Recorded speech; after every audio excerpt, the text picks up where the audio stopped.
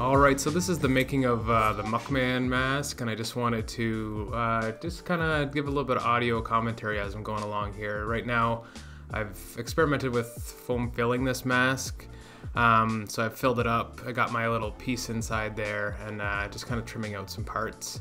This is the base. I used some spray foam to make those slime drips there, experimented with a couple different types of spray foam and painting.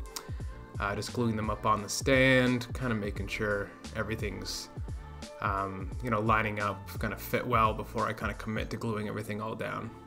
Here I'm just, I've got a base coat on the mask. I use like a lime green, nothing fancy, just some dollar store acrylics. And then I'm actually doing a wash. So I got a really thinned out KW inks mixed with 50% alcohol and just blasting some dark green into some select spots.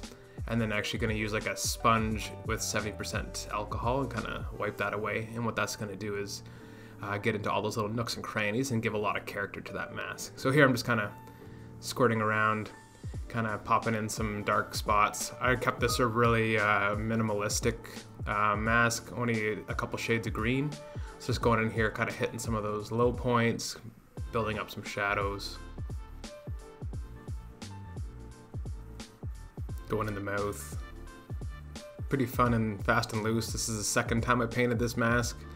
Oh yeah, this version's like the deluxe version. Learned a lot fabricating this guy, so his head comes off.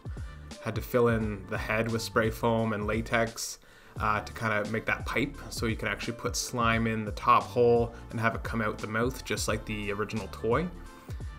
So this was a lot of fun figuring all these moving parts out, a lot of planning, a lot of fabricating to take an existing mask I had and alter it to this kind of deluxe actual puking version.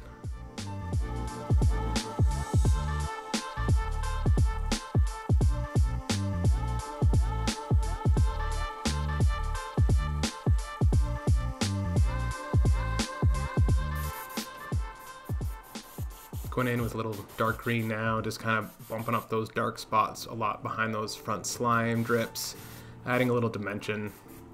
Pretty simple paint job. I didn't go too crazy. I really wanted just the sculpt to speak for itself, and then the slime function, so you can see it right down the hole there.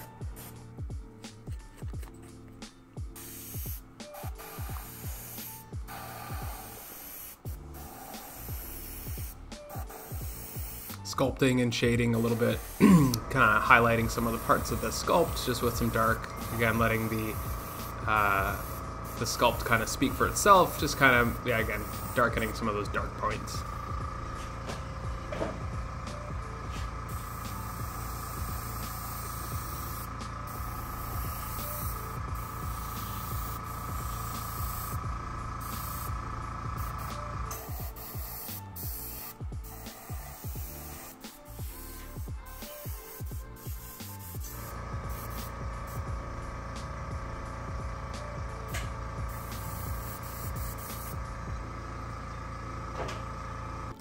So I'm coming in here, I added just a few little accent details, dipped the back end of my brush into some dark green or black paint and kind of just dabbed on some little dots to kind of make some little warped type things and just kind of break up some of those bigger areas.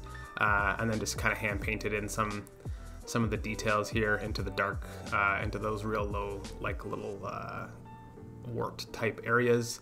Again, pretty, I kept it really simple with this, and I really liked how it all kind of came together.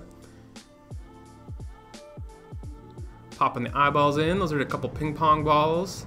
And here's a shot of the finished thing all together.